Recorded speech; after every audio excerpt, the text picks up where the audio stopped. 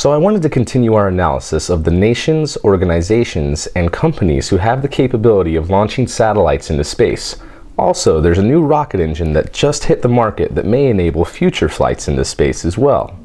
This is your Space Pod for April 9th, 2015. To pick up where we left off in the last space pod that I did, by 1971, 6 nations had launched satellites into space: the Soviet Union, United States, France, Japan, China, and the United Kingdom. The United Kingdom abandoned their rocket program in favor of collaborating on a multinational project called the Europa launcher. Although the Europa launcher never got past the design stage, that project did lead to the creation of the European Space Agency and Arianespace to market their rockets commercially. The European Space Agency launched their first satellite on December 24th of 1979 from the Guiana Space Center in Kourou, French Guiana. The satellite was called the CATS-1 satellite, and its purpose was to provide data about the launch characteristics on the new Ariane 1 rocket. Again, we will talk in more detail about the European Space Agency and the Ariane family of rockets in another space pod, because I do want to go really in depth onto all their different programs. Thanks to the European Space Agency and Arianespace, they enabled multiple nations to operate their own satellites who didn't have their own rocket programs.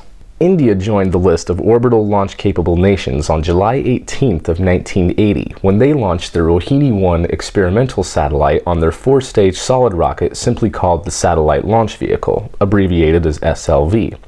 It launched from the Sriharikota range, later to be named the Satish Dhawan Space Center. They retired the SLV rocket after 4 flights, and their next successful rocket, the Polar Satellite Launch Vehicle, or PSLV, would see a lot of success and reliability.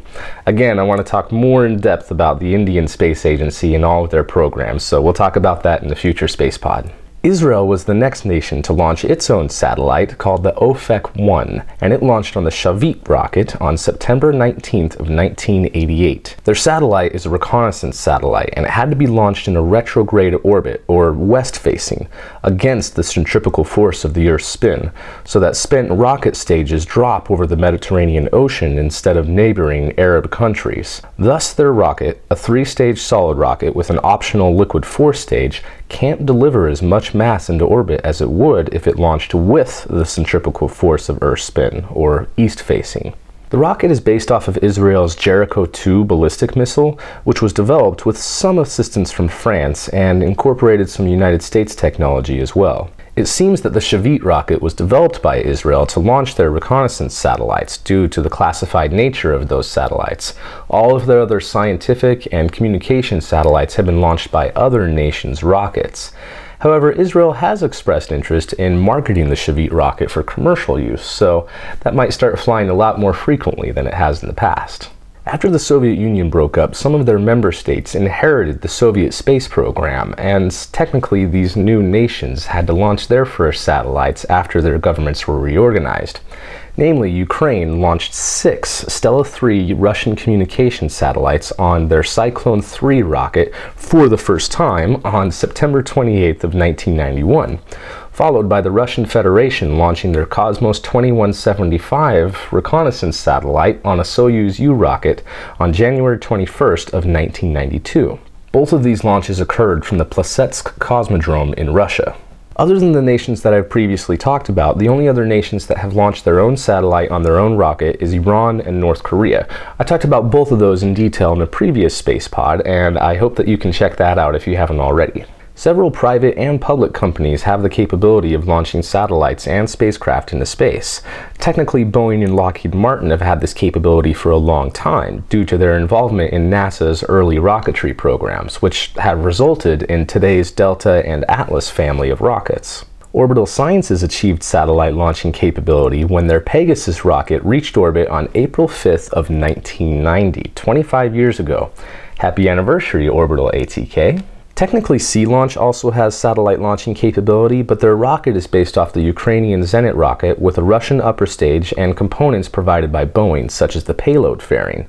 Sea Launch launched for the first time on March 27th of 1999. Finally, SpaceX joined the club with their first successful Falcon 1, flight number 4, which occurred on September 28th of 2008.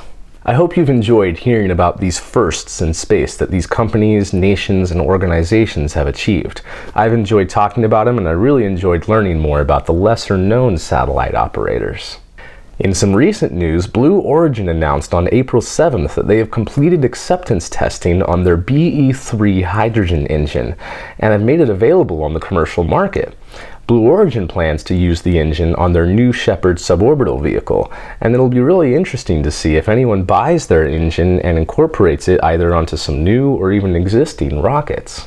Thank you for watching this Space Pod. My name is Michael Clark, and I would love to hear your guys' thoughts on all of these different first satellites that we've talked about, especially if you're from any of those nations.